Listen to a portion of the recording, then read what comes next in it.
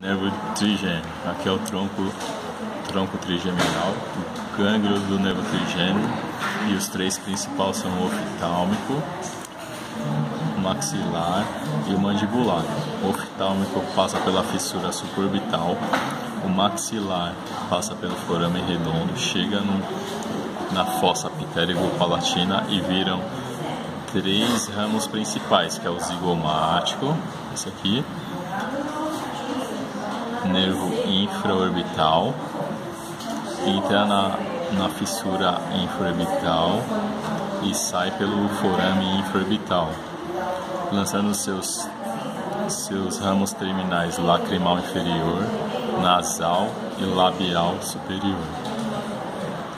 Nervo infraorbital ainda tem um nervo alveolar superior posterior, que inerva os molares, exceto a raiz mesovestibular do primeiro molar superior. Nervo alveolar superior médio está em verde, inerva os pré-molares e a raiz mesovestibular do primeiro molar superior. E o nervo alveolar superior anterior inerva os dentes anteriores.